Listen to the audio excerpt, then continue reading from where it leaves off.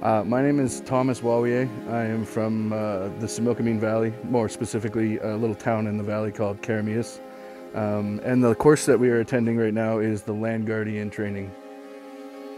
So far, I think the highlight for me probably be just learning more skills to be able to protect the land and educate further on how to continue to protect the land for the youth and generations to come, because I figure all that's really important. The youth is our future. So the skills that I've been learning have been mostly to collect and compile data correctly in a format that is easy to show the results for the project that you're doing.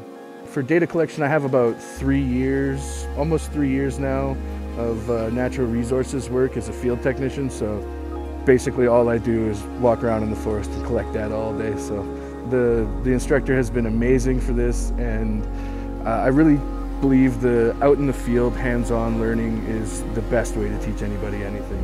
She's very hands-on, and she's open to evolving the course to fit the needs of the participants.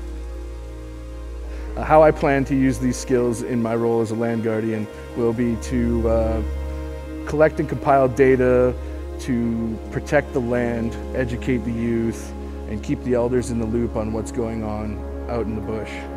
I would definitely recommend this course to anybody working in forestry or natural resources or anything like that. I think it's a great course all around. That's my opinion on what I would like to share about it anyways. I just think it's great knowledge to have for anybody.